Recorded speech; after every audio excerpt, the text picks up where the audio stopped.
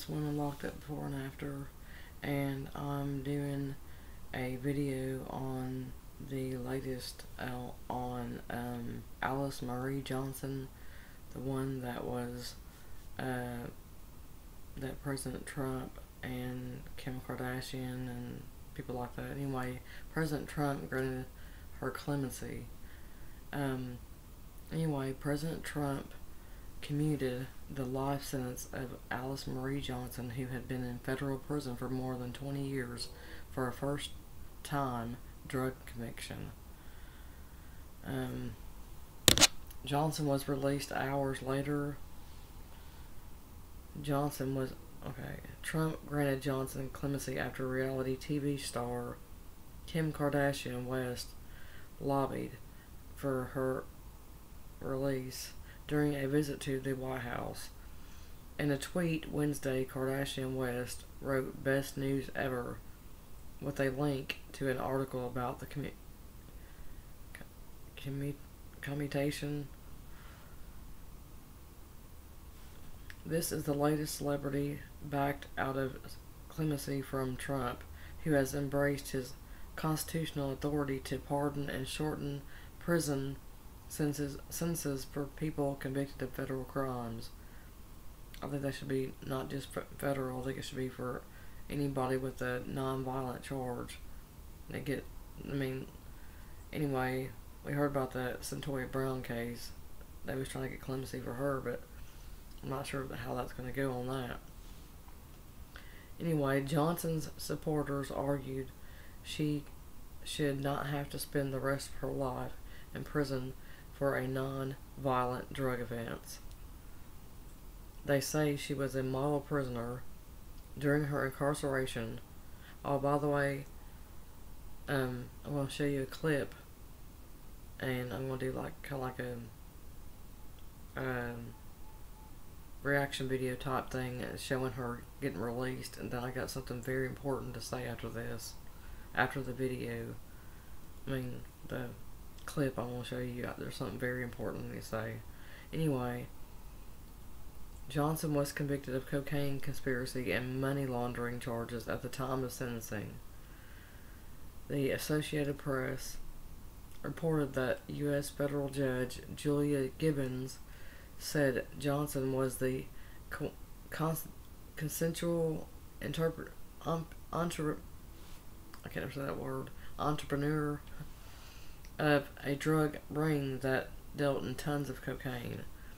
The White House said in a statement that Johnson had accepted responsibility for her past behavior. While this administration will always be very tough on crime, it believes that those who have paid their debt to society and worked hard to better themselves while in prison deserve a second chance, the White House said. Brittany Barnett, a member of Johnson's legal team, said Johnson learned of her commutation on a call with Kardashian and her lawyers. Kardashian delivered the news. Johnson told her legal team and Kardashian that she feels like she has been resurrected from the dead, Barnett said. Prior to Johnson's, Trump issued 5 pardons and 1 commutation. All of these cases have involved public figures or have been the subject of national media attention. Trump has also provided to be respective to appeals from celebrities. Wonder why only celebrities? Anyway, he granted a rare posthumous pardon. If I said that wrong, correct me. He granted a rare posthumous pardon for legendary boxer Jack Johnson in response to a request from actor Sylvester Stallone. Trump is moving more quickly to exercise his pardon power than recent presidents. His last 3 predecessors, why do they gotta use these big words all the time? predecessors, whatever. Anyway, and the White House had not issued any pardons or commutations at this point in their presidencies. Unlike other presidential actions, which require legislative support or can be challenged legally, the president's power to pardon is almost unchecked. There is a Justice Department review process, but presidents are not bound to follow it, and Trump has not adhered to department guidelines in many of these cases. Trump says he is also weighing clemency for Martha Stewart and former Illinois Governor Rod Blagojevich. I know that word. I've seen that dude's name before. Rod Blagojevich. I can't say it. I'm sorry. Trump is facing a special counsel investigation into his campaign's possible ties to Russian meddling in the 2016 election, which he calls a witch hunt. There has been speculation that Trump may be trying to send a signal with these pardons.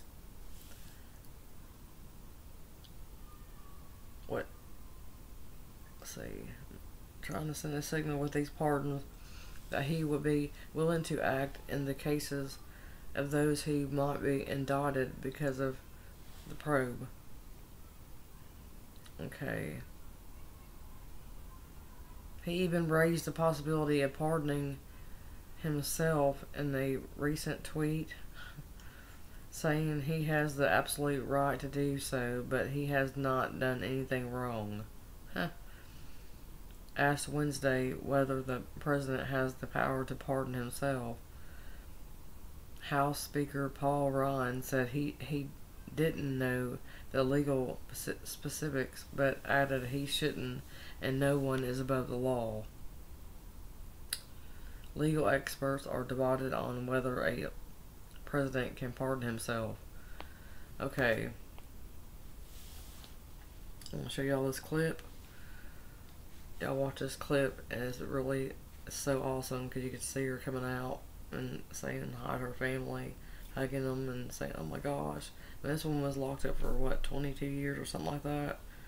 It's awesome. So here it comes. Just a quick update. I could not do a reaction video, so this is the real video. No interruptions and no lagging, so please enjoy, and like I said, I have something to say after this, so please stay tuned. It's very important. Thank you. Hope you enjoy. Good evening. Tonight, a mother and daughter are reunited on this broadcast, and you'll see it here first. The circumstances, safe to say, are unique. Alice Marie Johnson, you see her here rushing into the arms of relatives, was released after 21 years in prison. She was sentenced to life for a first-time nonviolent federal drug conviction, and you'll hear from her momentarily. Today, in the sixth act of executive clemency of his administration, President Trump commuted her sentence. It came after Kim Kardashian West lobbied the president on her behalf, and as in many of the pardons and commutations the president has issued or is contemplating, it is part of a larger debate, only some of which has to do with the merits of Ms. Johnson's case, her sentencing, or the very real joy that she and her family are obviously now feeling. So in a moment, we'll talk more about that, about how this president is exercising his power to grant pardons and commute sentences. But first, my conversation a short time ago with Alice Marie Johnson on the phone and her daughter, Tretessa. Alice, how do you feel? You just got out a short time ago. Oh, my goodness, I'm so happy, but it's so overwhelming to me to be able to just hug my family. Alice, when did you first learn, and how did you learn that you were going to get out? My case manager, Mr. Holler, called me back to the unit team. I knew I had an attorney call, but when the attorneys came on, I heard Kim Kardashian West voice, and Kim gave me the news. And I started screaming. It was just too much. Did you know that she was going to go to the White House and plead your case? Yes, I knew that she was going on my birthday. Trutessa, I mean, this just must be one of the most incredible days for you. I wonder, did you ever think after 21 years you'd see your mom released from prison? Well, I always had hope that she'd be released, but I didn't know when I woke up this morning that today was today, for sure. Alice, does it feel strange to be out? Yes, I have not been in a car without handcuffs in almost 22 years. And have you had a chance to talk to each other? To Trutessa? Yes. Yes, I spoke with her shortly with the attorneys. Well, I don't know if Trutessa, if you want to use this opportunity, if there's anything you want to say to your mom. Hi, Mom. I'm so glad to see you out. I'm looking at the video of you running out. I wish I could have been there. Oh, you were there with me. I always imagined myself as being there, but I'm so glad to see, whether I'm there or not, I'm so glad to see that you got out today. Oh, I'm so happy. I'm excited to see you. I tell you, that was the best sight I believe I've ever seen in my life, was to see my family out here today. I felt like I was flying, not running. And Alice, you said you were saying that your daughter, though she wasn't there, she was there in spirit? Yes. I saw her in the faces of my other relatives. She was right there with me in my heart. Do you know what you're going to do now, Alice? I mean, I know you were, everybody says you were a model prisoner, that you worked incredibly hard to help others. What do you want to do now? Well, I want to, in terms of work, I already have a job secured, but I really want to work hard with this, with changing things in our criminal justice system. And you probably already know I love to write. So I don't know what kind of theater is taking place in justice. I'd love to get that started up there. Did you lose hope at some point that this day might not come? Well, honestly, there were some times that I felt like losing hope. One of the times was when I walked up with another person that received clemency, and I thought my name was on the list. And that was a pretty rough day for me. But after that, my daughter Katina always tells me that I remind her of a phoenix. So that day, I tell you the truth, Anderson, I burned all the way out. I guess in order to be a phoenix, I had to rise to those ashes. So since then, I've been going strong. That was the worst day. Well, you sure have risen today. Is there anything you want to say to the president, to Kim Kardashian West, and all the others who have been fighting for you? Well, I want to say to President Trump, I am going to make you proud that you gave me this second chance in life, and I will not disappoint the American public or the world who has so much faith in me. All I can say is thank you, President Trump. And I love you, President Trump. Thank you. And I want to tell Kim, my war angel, that you never gave up on me. You never gave up your fight. You were relentless, and it has paid off beautifully for me and my family on this day. Trutessa, what do you want people to know about your mom? She's a kind person and a generous person, and I'm thankful that people will get to know her outside of being in prison. So, and we'll get to be able to reconnect with her. But I want people to know that she's genuine. What you see is what you get. This isn't an act. Well, Trutessa, Alice, I'm so happy for both of you. And Alice, I just wish you the best, and can't wait to see what you do moving forward. Thank you so much for talking with us. Thank you, Anderson. Thank you. I love you, Trutessa. I love you too, Mom. I can't wait to see you. Soon. I'm heading home. We're back on the road. Alice, thank you. And Trutessa, thank you so much. Appreciate it. You're welcome. Thank you, Anderson. Thank you. It's amazing to hear the joy in her voice, obviously. More now on the bigger debate that this is now a part of, and why the president has chosen to lean so heavily so early in his administration on the privilege of the office. CNN has exclusively learned that the White House has now done the paperwork needed to pardon at least 30 people. Joining us now, CNN political analyst Maggie Haberman. She is, of course, also notably a White House correspondent for the New York Times. First of all, I mean, Maggie, just an extraordinary thing to hear Alice shortly after getting out of prison, just to the joy of being reunited with her family and considering her new life and what that must feel like for the President of the United States to have this power. The pardons thus far seem to fall into two categories: conservative political figures or people like Ms. Johnson who were flagged to the president by well-known people, by celebrities. Is that how you expect things to continue? Because again, CNN's reporting the White House is prepping pardons for at least 30 people.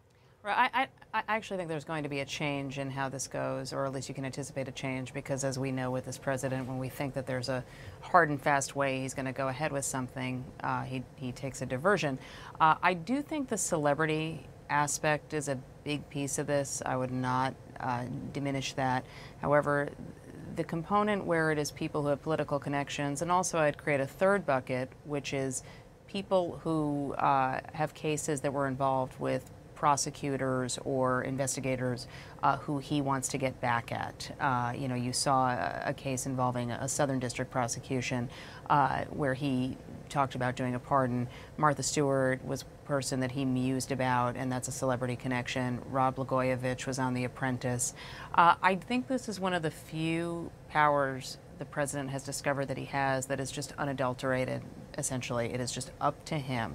There are processes that are supposed to take place. Obviously, Ms. Johnson's case had been through the process repeatedly and denied by the Obama administration. The president has decided to go around the process and do it himself, and that's going to create a whole other question about, criminal justice reform and how this goes. But I do think that he is enjoying the ability to essentially wave a wand and make this happen. I mean, it is basically, for a president, as close to being a king as an American president can get. The president can't even declare war, only Congress can do that.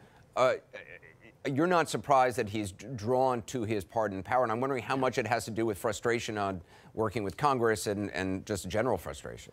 That is a real part of it. I mean, look, there's obviously the question of the fact that there is an open investigation that relates to him, that relates to his family.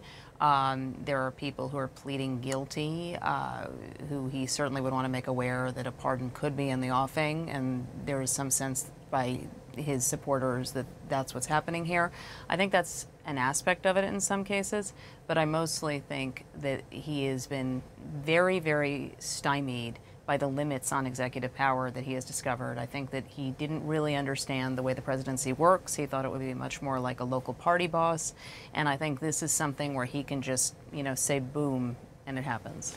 And the fact, I mean, the president has boasted he can pardon himself, which constitutional law experts largely disagree with, say nothing of political fallout that would bring. I mean, you raised the point of, with some pardons, he's sending a message to others who, may be facing criminal charges or thinking about flipping. Right. It's hard to ignore that aspect of it, right? And my colleagues and I at the Times had reported that his former lead lawyer, John Dowd, had conversations with some of the people involved in the special counsel case about the possibility of a pardon down the road. These are people who have not pleaded guilty. There has not been any resolution in terms of their cases, and so that was pretty notable. I don't think you can avoid that or ignore that, but I really do not think that's the only thing at play here. Yeah, Maggie Haberman, appreciate it. Thanks very much. Well, hope y'all enjoyed that much as I did. Seeing her be so happy like that when she come out, it was so just crazy. But this is what I was wanting to say right here. This is from the Washington Post. It's not just Alice Marie Johnson. Over 2,000 federal prisoners are serving life sentences for non-violent drug crimes. Over 2,000 now. On the advice of Kim Kardashian, President Trump on Wednesday commuted the prison term of Alice Marie Johnson, a 63-year-old great-grandmother who in 1996 was sentenced to life without parole in federal prison on nonviolent drug and money laundering charges. It's a somewhat surprising move coming from Trump, a president who has publicly called for executing drug dealers. Oh, I remember that, actually. I remember that. I remember how he was actually talking about the death penalty for drug trafficking and all that. I remember that. I'm glad I actually come across this. Okay. But Jordan's case underscores how many nonviolent drug offenders are serving life terms in federal prisons. It's not just federal either. It's all of them, even state prisons, all of them. But I'm reading this. But Jordan's case has underscores how many non-violent drug offenders are serving life terms in federal prison. According to federal corrections data analyzed by the Sentencing Project, a criminal justice reform group, as of 2016, 1,907 federal inmates were serving life sentences for drug offenses, which are by definition non-violent, more than which I'm going to show you below. An additional 103 offenders found guilty of those crimes were serving virtual life sentences, which the Sentencing Project defines as sentences of 50 years or more. Under federal law, there is no possibility of parole for crimes committed after November 1st, 1987. This right here picture shows drug offenders make up nearly 1/3 of federal prisoners serving life sentences. And again, this goes for more than just federal. It's all over the place. This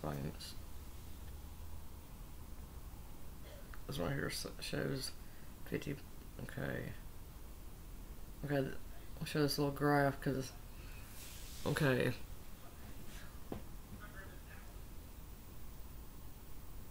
See this graph right here? Look at the drug offenses on the orange, and the other ones,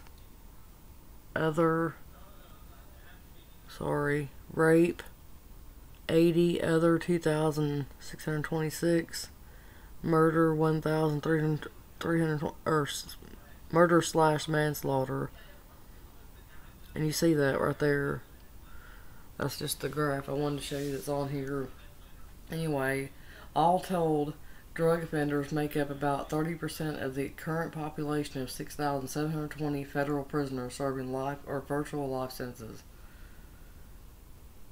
Drug trafficking offenders can receive life sentences for dealing large quantities of drugs, but in real terms, those quantities can be small. 1 kilogram of heroin, half a kilogram of methamphetamine mixture, or a little over 1/4 kilogram of crack cocaine. Drug offenders can also receive life sentences if they have a significant criminal history, or if prosecutors can demonstrate that bodily injury or death results from the use of the drug. While buying and selling drugs on the black market is, strictly speaking, a non-violent activity, the illicit drug trade is implicated in tens of thousands of deaths each year. Drug reformers point out that much of the death and destruction associated with the drug trade stems directly from the drug's illicit status. At an average annual cost per inmate of roughly $32,000, it costs American taxpayers about $64 million a year to imprison the 2010 drug offenders currently serving federal life or virtual life sentences. According to a report from the U.S. Sentencing Commission, a total of 64 life sentences doled out by federal courts in 2013. More than 40% of all federal life sentences involve drug crimes as the primary offense. More than half of federal life sentences for drugs involve cocaine or crack cocaine that year. There were 4 life sentences for heroin and another 4 for marijuana. 19 offenders received life sentences for methamphetamine.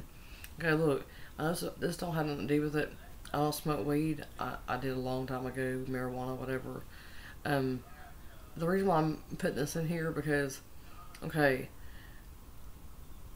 I literally want y'all to comment below if you believe that, okay, some of y'all probably get against it, some's for it, some's whatever, neutral.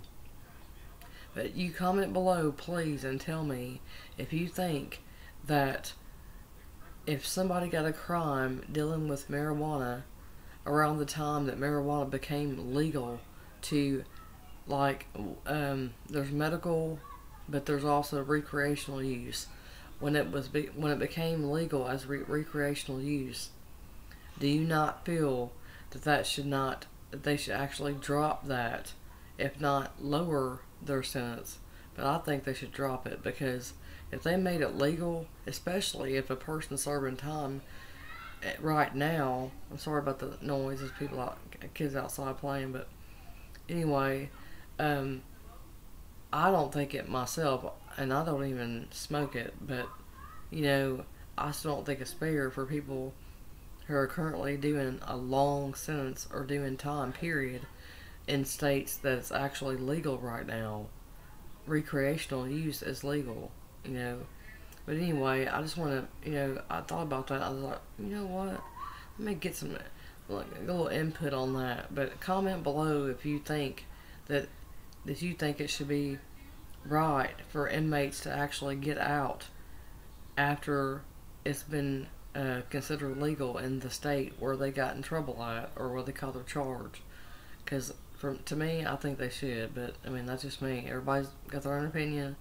Like I said before, you can comment whatever, as long as it's not something racial or something like that. I don't care what you comment me. Everybody's got their own opinion. It's worth pointing out that the number of federal inmates serving life or virtual life terms is dwarfed by the number at the state level where most criminal justice enforcement occurs. In 2016, there were 6,720 federal life offenders, but nearly 200,000 with life sentences in state prisons, according to the Sentencing Project. Presidential pardons apply only to federal crimes, making them of limited utility for addressing the nationwide problem of over-incarceration. That's definitely true on the over-incarceration. If Trump were to pardon every one of the 6,720 federal inmates currently serving life or virtual life sentences, it would reduce the total population of American inmates with life sentences by 3.3%.